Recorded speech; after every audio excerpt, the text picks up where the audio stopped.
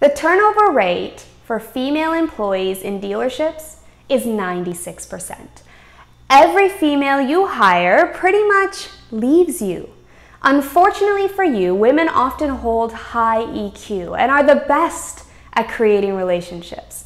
Although the auto industry is slowly moving away from attracting and hiring the typical car guy towards a more customer service focused employee, the change isn't happening fast enough.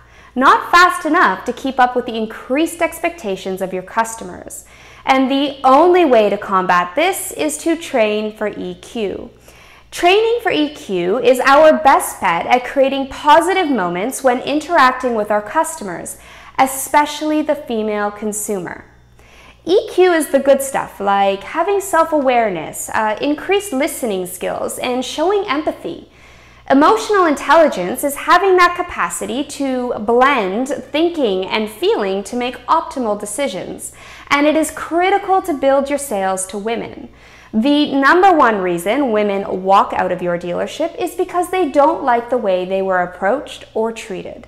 Sales associates with high EQ can read people's nonverbal cues and adjust their approach based on the needs of each individual customer. So train for EQ and blend in IQ as you go. Here are a few of the skills you'll want to train for increased EQ: enhanced emotional literacy, optimism, and increased compassion and empathy. When you blend EQ and IQ, you will receive maximum engagement from your female consumer. The EQ skills you provide your team members will go a long way to turning transactional moments into interactional experiences. Magic happens when you can blend these worlds together.